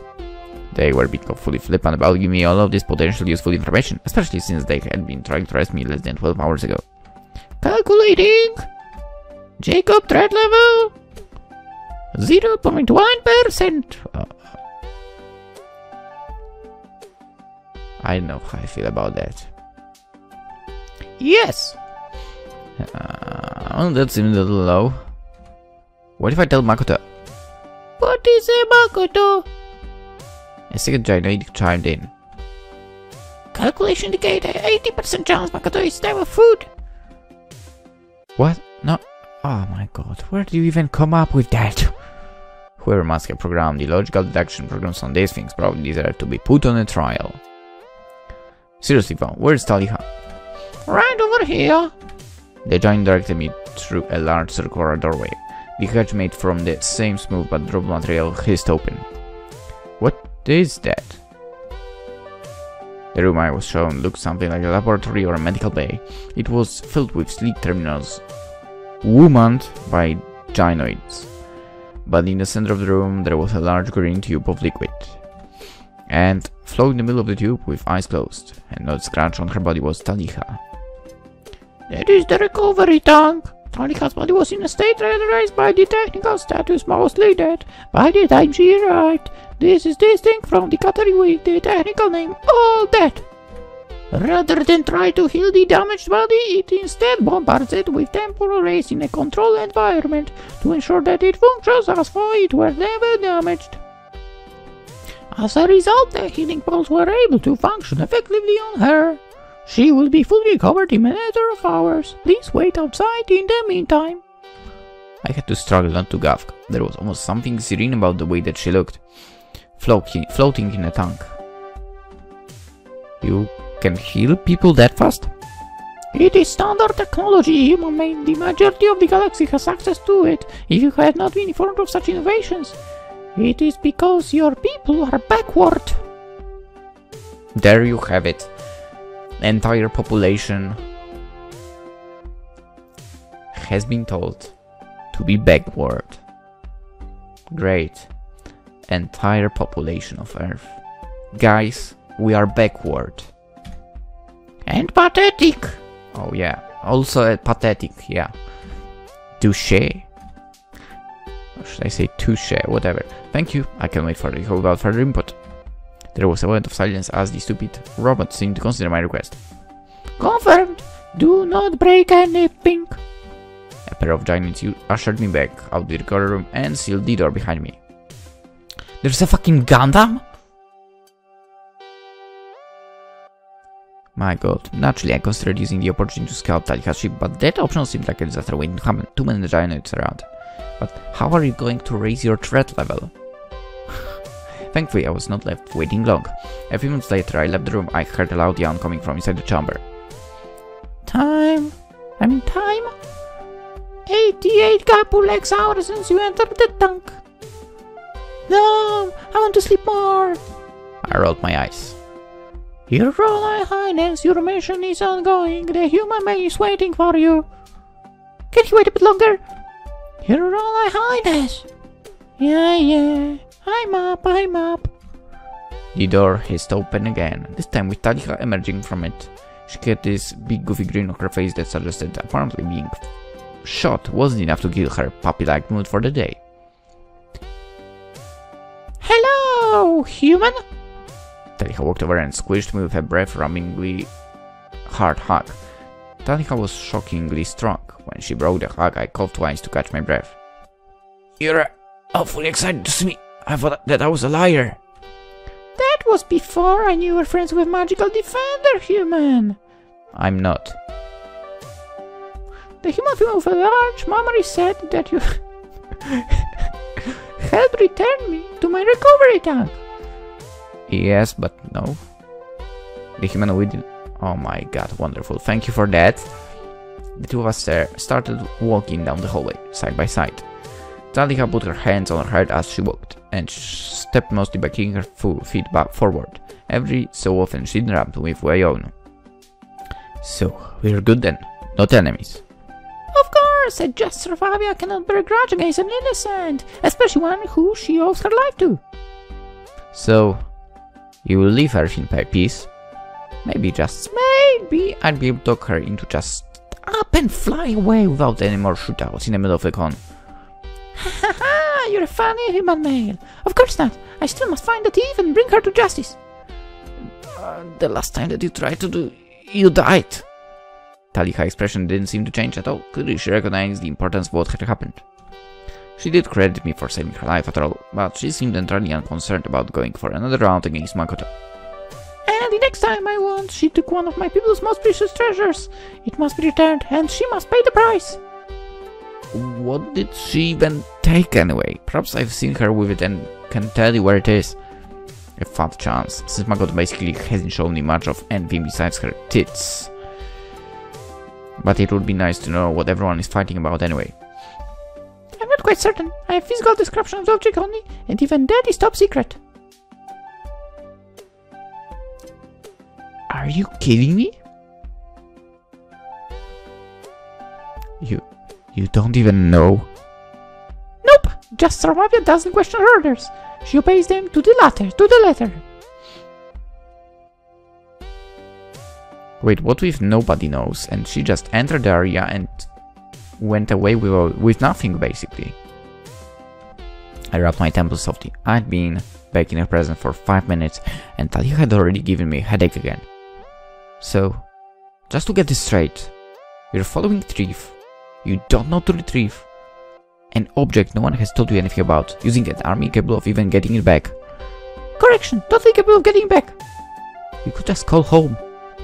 Talia narrowed her eyes at me. Okay, that one seemed to have struck a nerve. Never! I must do this alone, otherwise I'll be the shame of my sisters and of the entire royal family. A princess of Avia never fails, she never surrenders.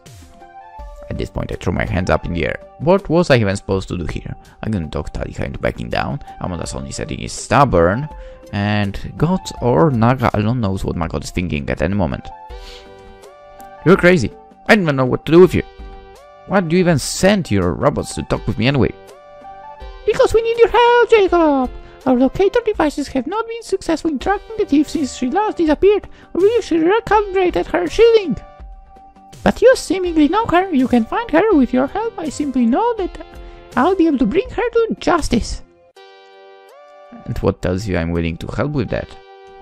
So please, won't you even consider helping us? Oh my god, the puppy eyes. She put her hands in a prayer gesture and gave me a big wide eyes, setting aside the fact that her planet even has a prayer gesture. I admit I was unprepared for the Sario-esque militant cuteness of the expression. Please!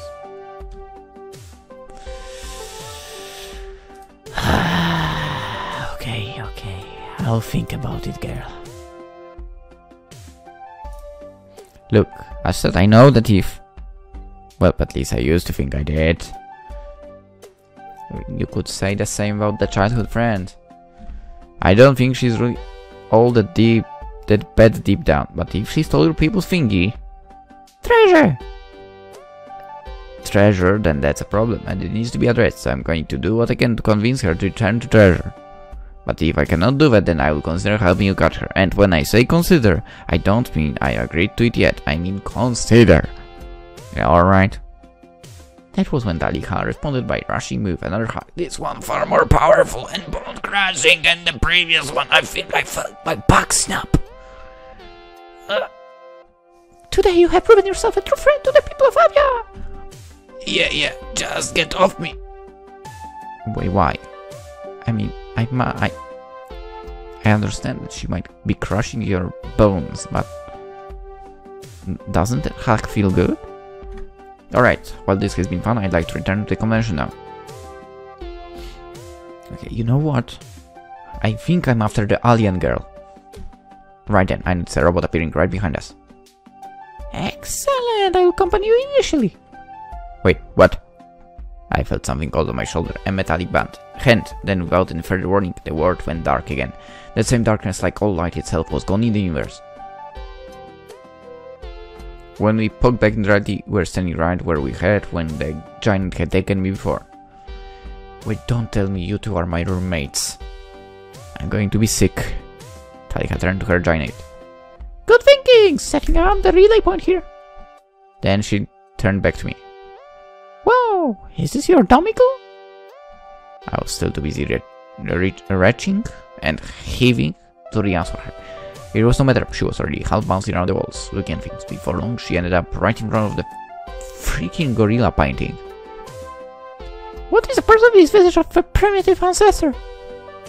I have no idea.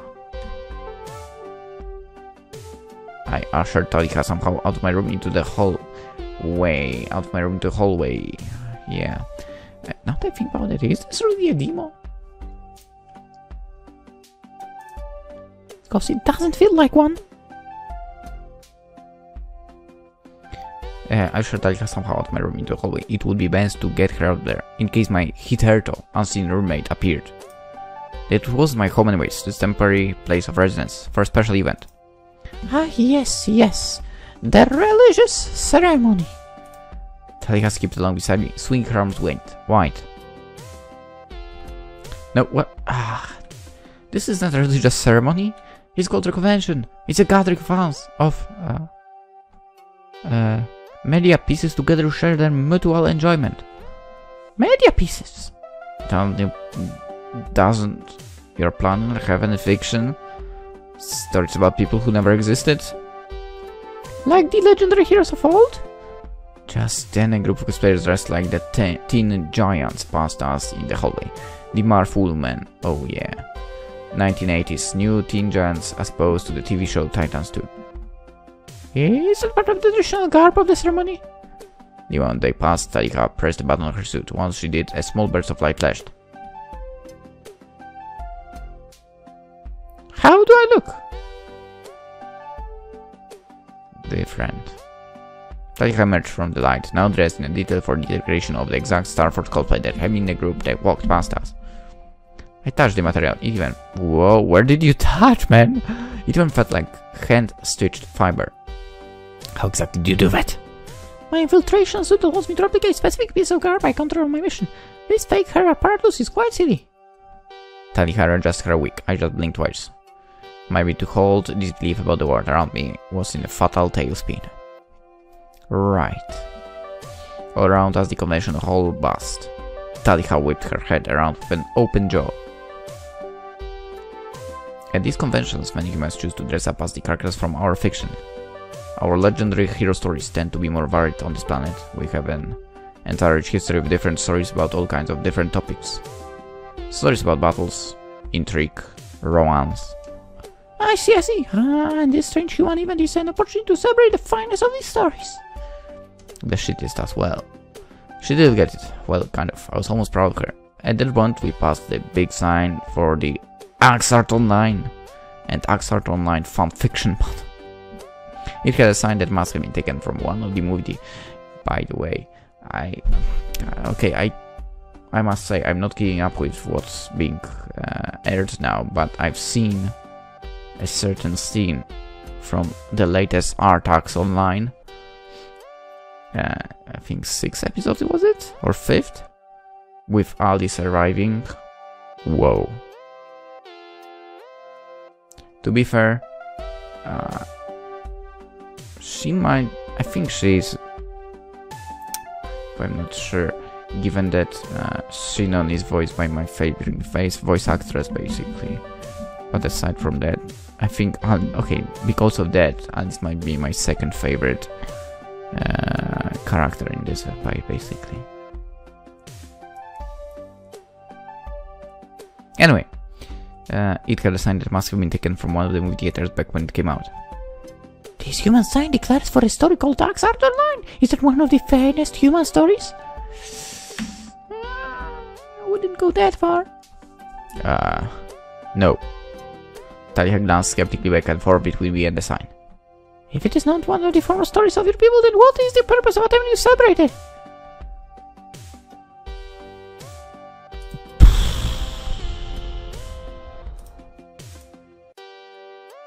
Okay, she asked. Okay, so... My tongue froze. Just how was I going to explain a concept as complex as this to someone with no experience with stories more advanced than heroic myths? On this world, people get very attached to the stories we tell, right? Our normal lives are often quite imperfect. We get sick without having a regeneration tank to save us, we don't have food replicators, or whatever you have to get us food, free of charge.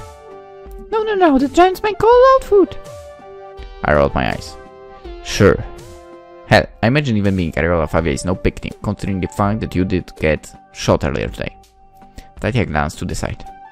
So, when people get sad or bored or lonely, they can go to the stories and have a place where they feel like they belong, or feel like life is exciting. Oh, by the way, Witcher cosplay. It gives us a place to be ourselves. I need to play Witcher. There was a moment of silence. I could almost see the gears turning Taliha's brain, for perhaps the analog reference didn't fit Taliha so well. That is why so many humans band together to separate these stories, regardless of if they are good or not? Well, I'm not going to say that being good is important, but at the end of the day, it's about what individual people get from it all. I was half bloviating now. It was kind of easy to get into the heat of the explanation. Do they get a chance to escape? A chance to feel confident? A chance to discover themselves? That's the reason why we come out here and dress like our favorite characters. Taliha put a finger to her lip and tapped it a few times. She strained her lips and squinted in a childish look of consideration. Now that I think about it, I need to check out if this store is open today after my work. Because there's something I need to buy. And by that I mean a bit of a lightning. I'm uncertain that I understand. It's not, damn it. Whatever. But you creatures do appear to be having a great deal of fun, so I'll explore the convention in greater detail. Thank you for your aid, Jacob. Sorry. I sighed and dropped my shoulders. Sorry. That was progress. Yeah, I didn't think it would make much sense either. Thanks for the info. The two of us arrived near the front of the convention hall. I had to help her with the door along the way first. This has been a helpful conversation, but I'm afraid that duty becomes to me. I must track down the thief. Are you sure you're going to be okay searching convention without a guide? For a moment I was afraid she was going to try to make me spend the entire time searching with her. Of course, I was well known for my tracking and penetration skills back at the Justice Academy. We will meet again soon, human male. You have my word.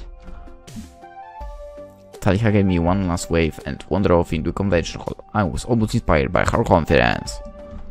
Until she walked right into a cut out of Thanos and knocked it over. She drew her gun and pushed it right in the cutout's face. Do not think you can take a prince of ours! You're rushed. Huh? You're a decoration piece. Carry on. I shook my head softly and turned away. That was going to go smoothly. It was about an hour later, and I finally stolen away from the madness of the con for dinner. Nothing special, but for friends. Yes, I have friends besides Amanda. Were at Subway and asked me to join them. It was leery, of course. Subway, like all of the other restaurants, raised its prices for the convention. Great. Or at least I think it does. It certainly always feels like venues raise the restaurant prices when the con is in town. That's how it is.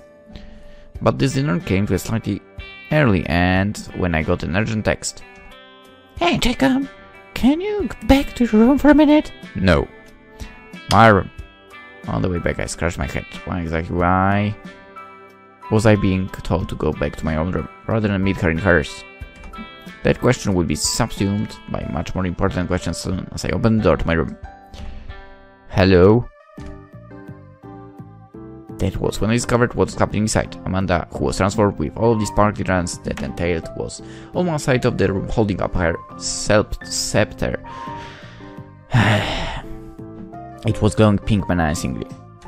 Taliha was on the other side of the room, pistol drawn at Amanda. She was backed up by a pair of giants who both had their weapons aimed at Amanda as well. Also, they were not heaping piles of rubble for once. What the fuck? She started it! The two were babbling incoherently, the words of each making the other's statements impossible to follow. I rubbed my temples and stalked across the room to my bed. This was the second Mexican standoff I'd encountered in like 7 hours. One at a time. Why are you in my room? How did this happen? No, seriously, why are you in my room? Defender Pink called me to submit in her room to discuss the conflict and come to an accord as to how to handle the rotten thief. And by the power of my words of peace and kindness, I attempt to... Yeah, bullshit. To bring us together as friends forever. Bullshit. I call bullshit on this one. Despite the human and our Royal Highness could not come to agreement on how to handle the matter on the thief, who we have been informed is named Makoto and is not a type of food. Whoever the fuck programmed the stupid giants must have done a horrible job. Okay, so none of that explains how we ended up in my room. How did this happen?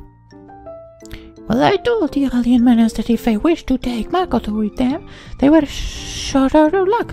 I knew that a stalwart ally such yourself would agree, so we went to your room and listed your valiant aid in our dispute. And while you were waiting for me, you all got so heated that you pulled out the weapons. I suppose that is accurate. I looked back and forth between Talika and Amanda.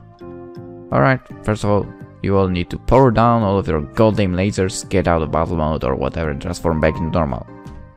Talika and Amanda exchanged an embarrassed glance. Clearly, neither of them had meant to end up in that situation. In unison, they powered down all their fleshy dodas and magical transformations.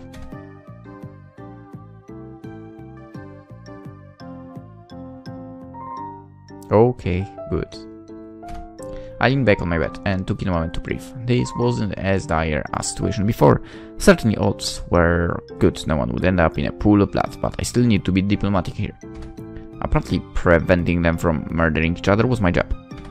So, lay out your cases for me. What do you both want? What do you both disagree about? Amanda, you go first. I don't know why.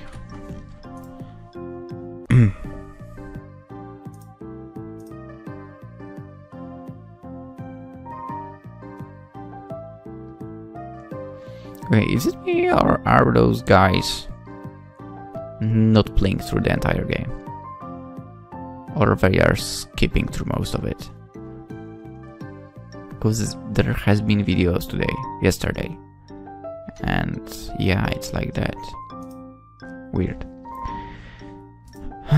Anyway, Talika pouted but didn't say anything. Amanda sighed and gave me a warm smile. I couldn't tell if it was genuine appreciation or an attempt to manipulate me into supporting whatever her side of the argument was. Which I won't do, obviously. Possibly both, probably both. Okay, thank you for bringing sanity back. Also, thank fuck I can talk again like a normal person. She breathed inwardly and took a moment to compose herself. So, I explained the tale to our little princess here. Okay, she's not that little. That no matter what the laws of her planet say, she can't just barge onto another planet and go around acting like the law. The laws of her people stops at the edge of her system. As far as the galaxy is concerned, me and the magical defenders are the law enforcement of this planet.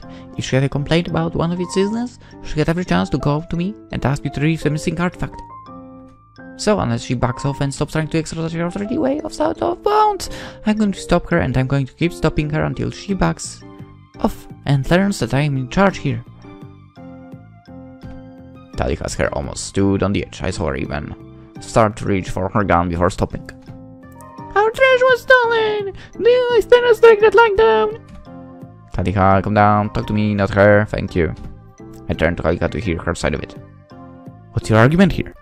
My argument? The human thief Makoto stole our national treasure. She is a criminal. She deserves punishment, and I plan to bring it to her. She stomped her foot like a petulant child. Yeah, I understand that Earth is under protection of the magical defenders. Which is a shitty name by the way. But it is also a non-galactic civilization. Defenders are Earth's protectors, not its leaders. True. True. Funny how every time something happens, like galactic-wise, humanity basically act like they are at the top. That's true. That's sickening, by the way. Anyway. Besides, I expect to pay some local authority matters my nation's national treasure. If a thief stole another of the artifacts and brought it over to a Mobius 4, does that make it the subject of Mobius 4? She leaned back and crossed her arms, an almost haughty pose. Of course not, it's the belonging of my people. Besides, she would never hand over one of you Earth monkeys. Nice. For extradition to my world, nor would she ever paralyze the search. Defenders would not aid our quest for justice, they would hamper it. True. That is my argument. Buried my face in my hands, take a moment to soak it all in. Wasn't there some kind of car diplomat or something I could call to deal with this shit instead? Jesus Christ. Then I straightened my back and looked back and forth between Talika and Amanda. I want to appear outrageous, like a neutral arbiter, not that I thought it worked. Alright, here is what I think.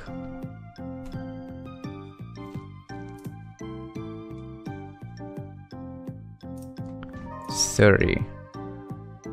Amanda, but I'm not on your side.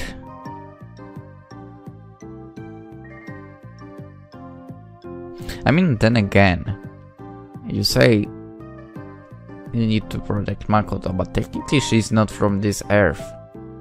So, why do you care? Also, they are only after her, not anyone else. Yeah, fuck it. Amanda, if you actually caught Makoto, would you turn her over to Talika? Not just the stolen artifact, but give Makoto to her? I actually doubt that she would do both.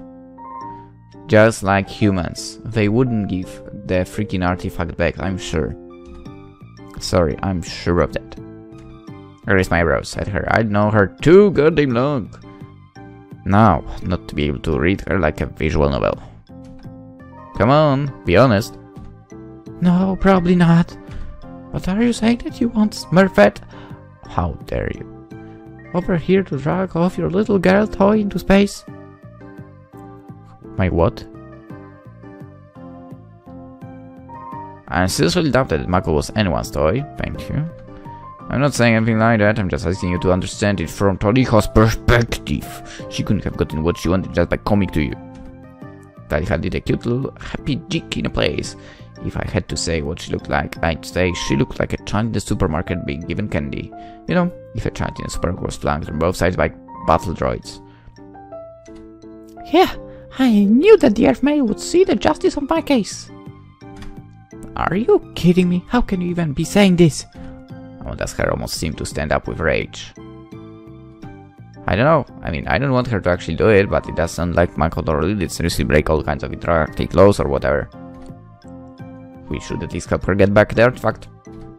She's on Earth without fucking permission. I don't know. What permission? Since when do you need permission to be on Earth?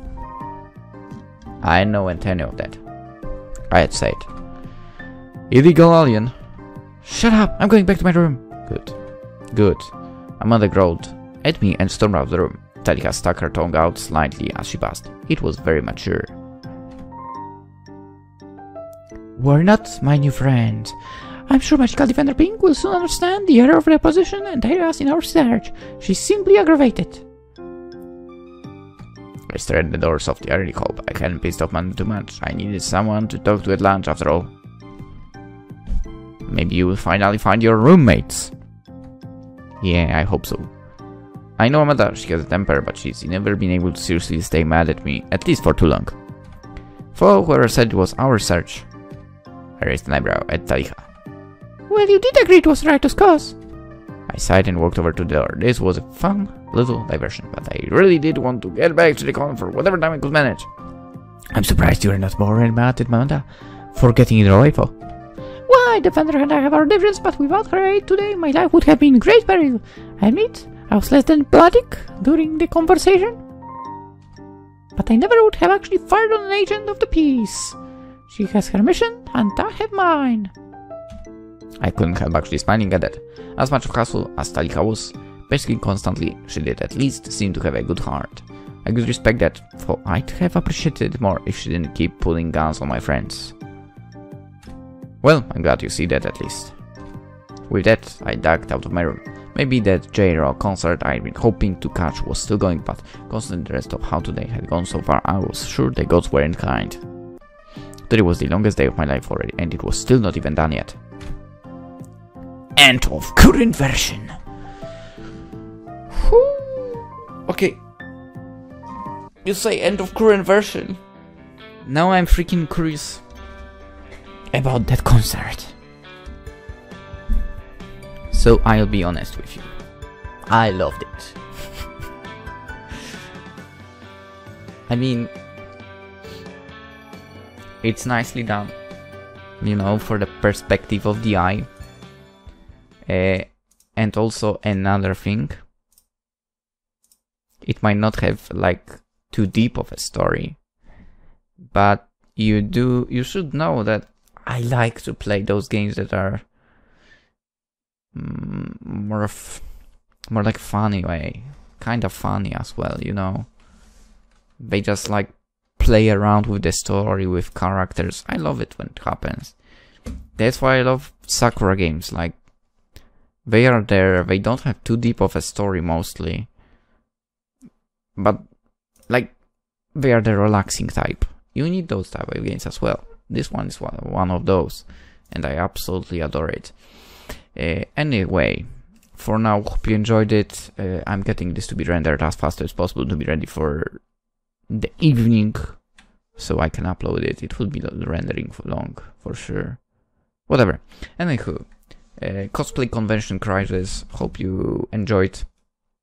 The link to the Kickstarter, of course, in the description. Unless YouTube decides, hey, we don't allow those. Like with Sakura Apprentice and the link to Nutaku's store. Yeah. I got a warning for that, by the way. But yeah, I got rid of the link over there. I wrote about this to them, that it's deleted. I'm waiting for the warning to be taken down, kind of. And I got no answer for that. But whatever. So yeah, again, the link to the Kickstarter in the description. You can support the game, the progress of it. I mean, now that I think about it, what goals do you have?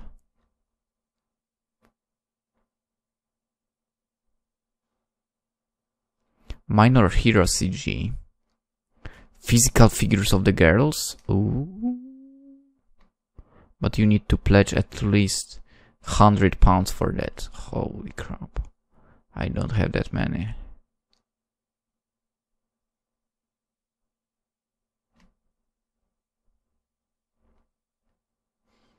Well, but I enjoyed it. I think I will join the area of people who will pledge out, but $280 so far. The goal is 9,048. 28 days to go. I think we can do it. Anyway, as I said, link in the description. Also link to the demo on itch and Steam in the description. See ya. Yeah. Next game, I don't know what it's going to be. Bye bye.